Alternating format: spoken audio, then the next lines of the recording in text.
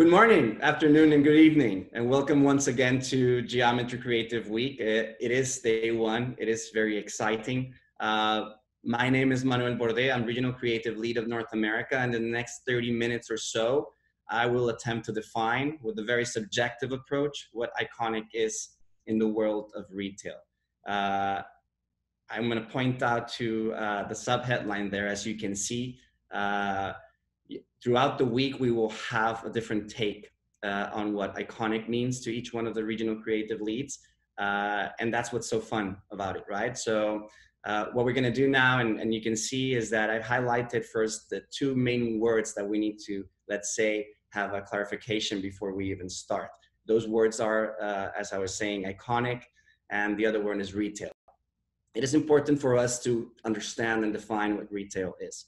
Now, us as geometry, we know it. We perfectly and fully understand that retail as we know it no longer exists. What we thought at the beginning was just, the physical space where the process of selling goods and services has now moved into a digital virtual space. Sometimes it pops out of nowhere and surprises you where you go.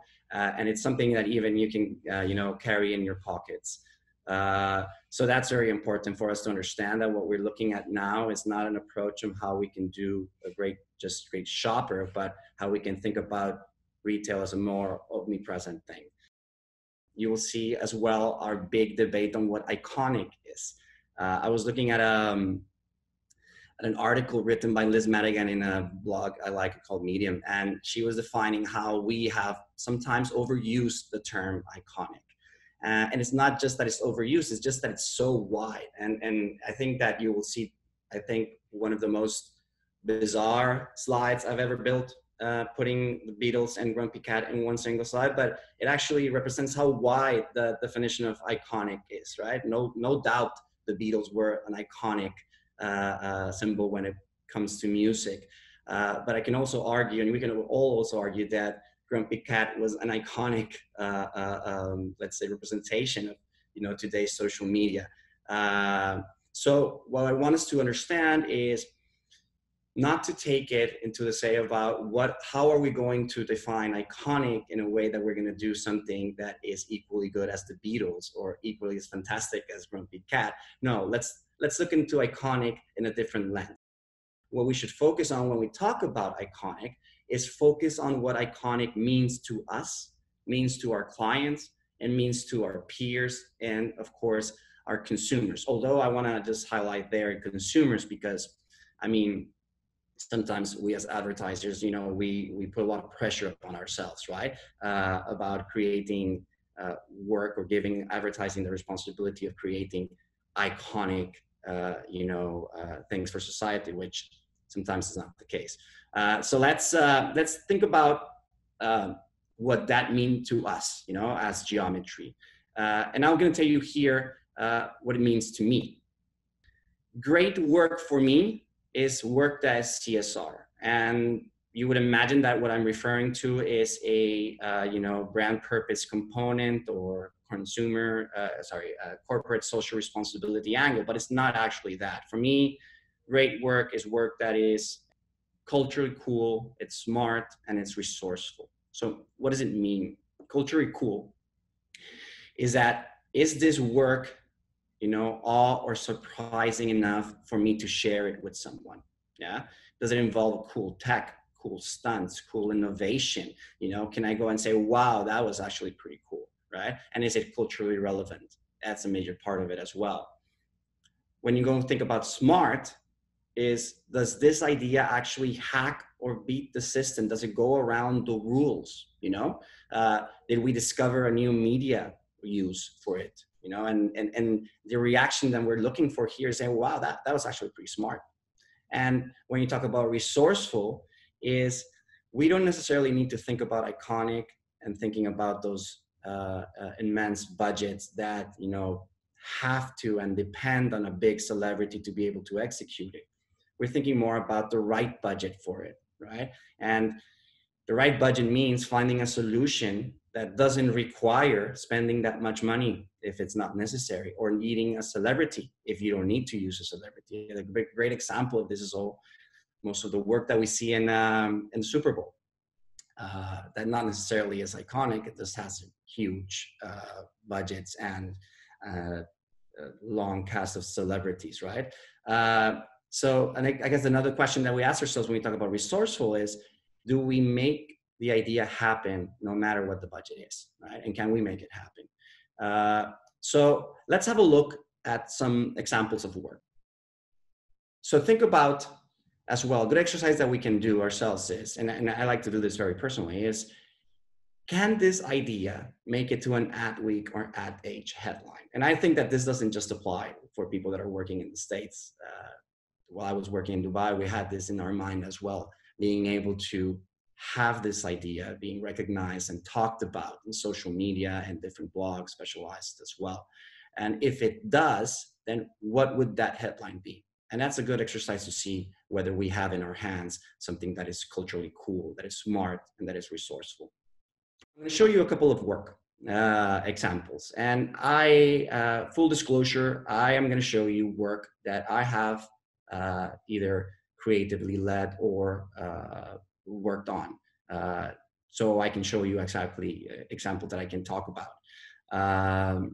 No doubt that there's a lot of iconic work out there, but I thought that it would be easier for me to explain to you what I believe is great based on the work that I've judged.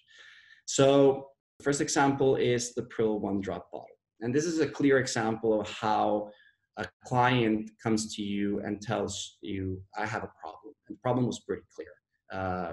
Prill had for many years, maybe even decades, had positioned itself with a very clear benefit of the product, which is one drop is enough to wash a whole full set of dishes. The problem was that its main competitor, which was Fairy, had more budget, had more power, and started to steal from Prill that big claim. So a ask would be very simple, right? Go full on steam in the retailer and shopper, and let's create a very nice key visual with a very powerful line that talks about the power of one drop. But then the question is, why would you say it if you can prove it? And that's what led to the Prill One Drop bottle. Prill dishwashing liquid has concentrated power. That means to completely clean a whole set of dishes, it only takes one drop of Prill. That's what we've been saying for years. Until our biggest competitor started promising the same. Oops, if I were you, I'd use that drop. So to retain ownership and make our everlasting promise big again, we decided to go small. Meet the Prill One Drop bottle. The exact Prill detergent bottle, reduced to the size of a thumbnail.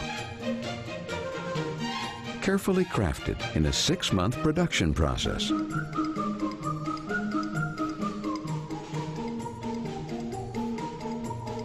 The special edition bottle was announced through a film. And soon went big in supermarkets across UAE.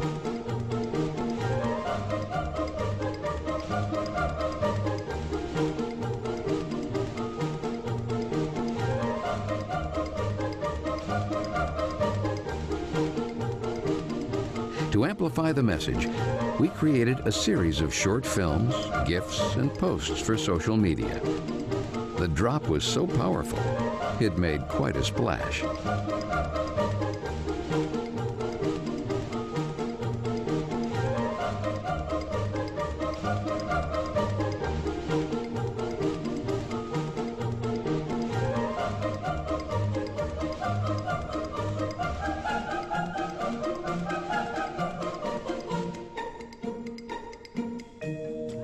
حجرب نقطة ونشوف. That's excellent. You're obviously saving money. I don't know. I can't believe it's this small. I mean, look at this one and look at this. Prill, making dishwashing easier and much more efficient, one drop at a time. So yeah, so the Prill bottle. For the next case, it's a good example of how we should be very proactive as well on proposing the where. And again, we have a case of a client that we had, which was a Unilever client, and the very request about repositioning, or not repositioning, just reinforcing a whole idea of pushing kids to enjoy and to go outside and play and actually get dirty. So the big question is, how do you break out of the clutter in retail? And our solution to them was actually taking the product outside of it and going into a space where you can surprise. And here's where we decided a great space for this would be actually where, you know, parents would buy this clothes for their kids right before they get dirty. And here's where we came up with a sampling innovation that as well included a new way of product testing. Detergent sampling at supermarkets has been around for years. And for years it has been the same. As an advocate of an active lifestyle for children, Omo needed something new to grab people's attention and reinforce their "dirt is good" claim. It needed to break away from the supermarket clutter, literally. So we took it to children's clothes before dirt even came. Introducing the Omo tag. Made completely out of Omo laundry detergent and 100% water soluble. Just remove the tag and place it inside your washer. One tag is enough to remove the dirt of 3 messy garments. To launch the Omo tag, we partnered with Sports Forever, Beirut's largest sporting goods store for adults and children, adding over 5,000 detergent tags to clothing across their multiple stores.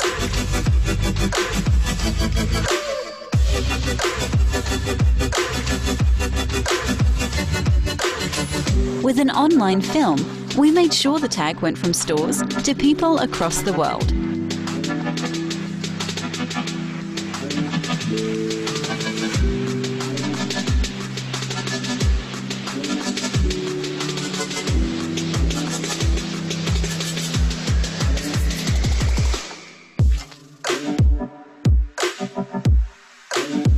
Soon, the Omo tag will make its way across new stores in 4 different markets. Omo tag. The first wash is on us. Go out and play.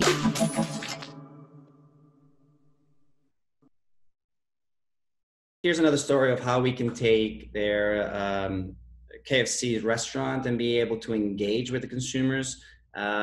Always keeping in mind, of course, what the promise of the brand is, right? Which is finger licking good. So incentivizing people to keep on eating with their hands. We came up with a very clever solution and, let's say, fun in a way about how we can turn most of our in-store material, which is from the receipts plus the bags plus the trays mats, into a napkin that they can use after they have eaten. Kentucky Fried Chicken is delicious, and eating at our restaurants is fun and super casual. To celebrate how cool is eating with your hands, and because the second thing we heard after "yum" is always "more napkins, please," we heard and we delivered. KFC got napkinized. The napkins that revolutionized napkins.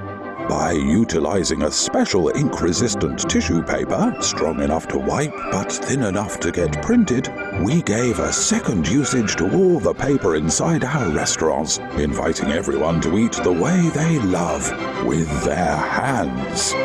We napkinized a lot of stuff: placemats, food bags, posters, flyers, even the cashier receipt. Basically, everything.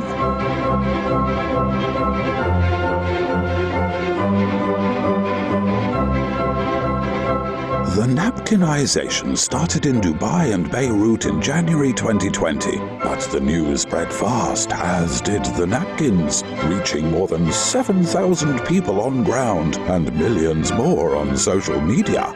KFC napkinized. Napkins in any way you can imagine. Because there is nothing better than eating KFC with your bare hands. Who would do it with a knife and a fork? Donald Trump.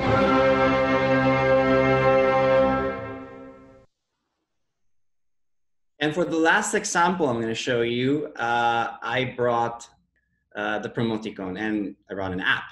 And of course, here's kind of like the place where you go inside. The purist of heart would say, why would this be an example of a retail execution? And the big question that we have is, well, today, even some of the apps, double up as a retail space. If you think about it, your app icon is the front of your store. Within the app, you're going to drive into sale. You're going to even have push and banners to be able to get them to do the transaction. And it just amps into a retail space that you're carrying in your phone and you're carrying in your pocket. So what we had now, or what we had then, with our Promoticon idea, what McDonald's came in with the problem was that, hey, I'm not getting people to download the app. And when they do, I'm not getting people to engage with the app. So how do I keep them constantly engaged? Of course, the first thing that you think about when you get a brief like this is like, hey, let's go change the app.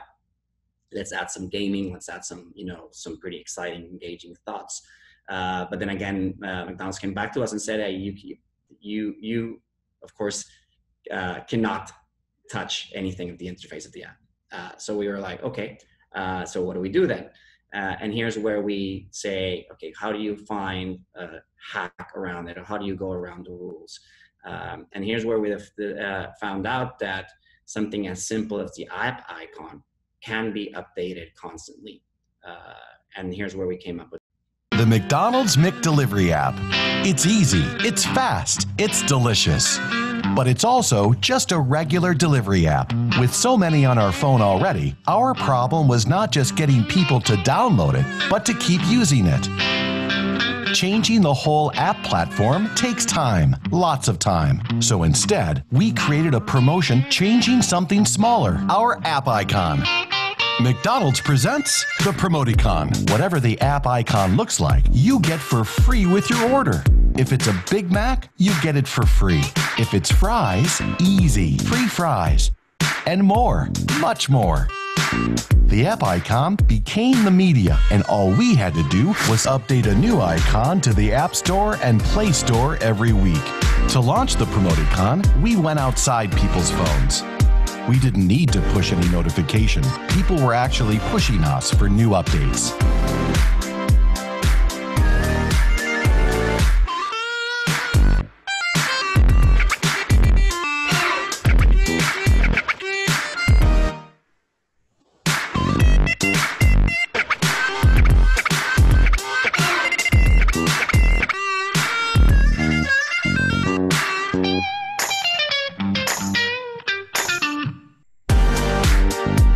So, what does the icon look like today?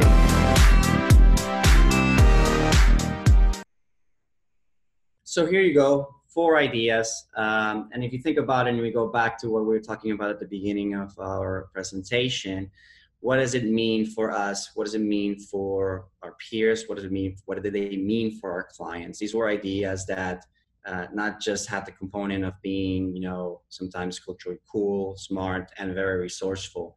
They were also ideas that meant a lot for our clients and for their business. These are not just ideas that got awarded in festivals like Lynx and Cannes. They actually got heavily awarded in Effie's.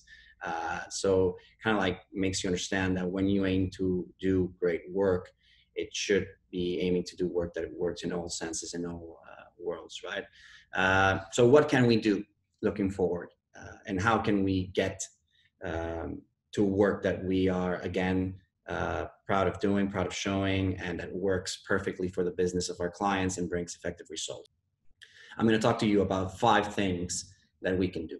The first one is to unlearn the rules. Now, I want to also have a kind of like a disclaimer in a way about the work that you saw previously was basically created and led in an agency that was not necessarily focused like we are on retail and creative commerce. That at the same time allowed us to be a little bit more free on the things that we were proposing, because we didn't understand that there were already some rules set on retail.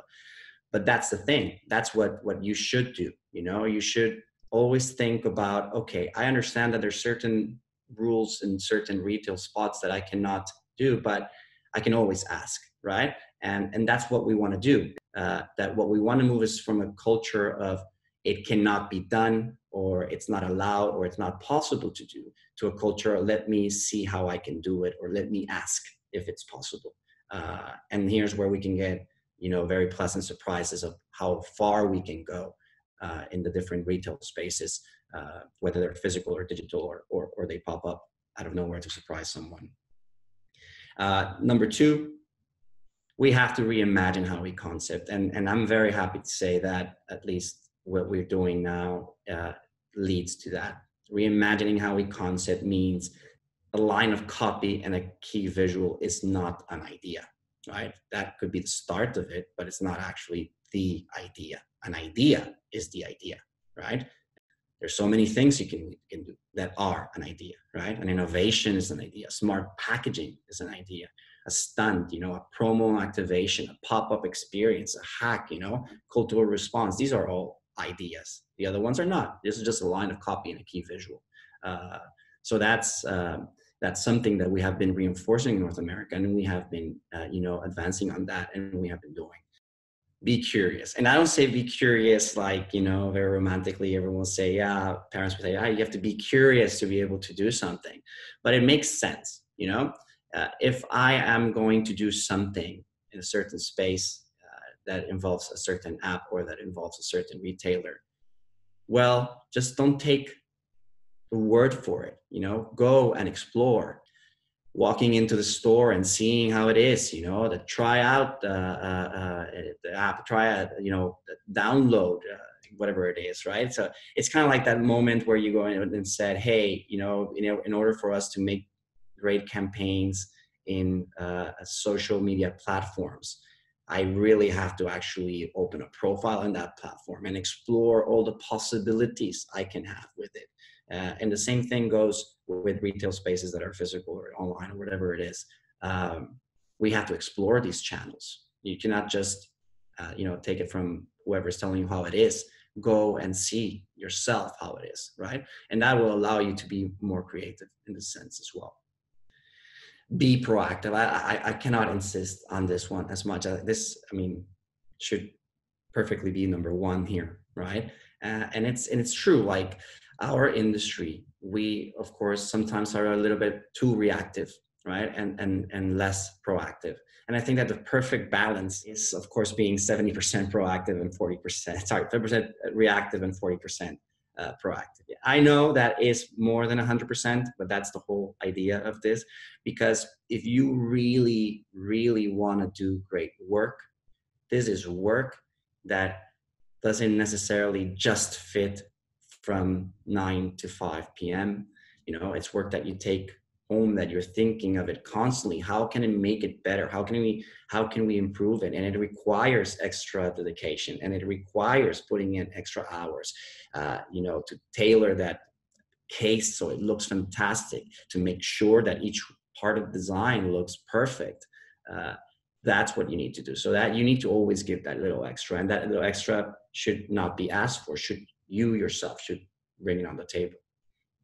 And last but not least, and it's something that we always, and I coined this to Burger King it. And of course, everyone knows and admires the work that Burger King does. But we also need to understand that Burger King doesn't need to roll out, you know, globally or nationally to do work that everyone knows about.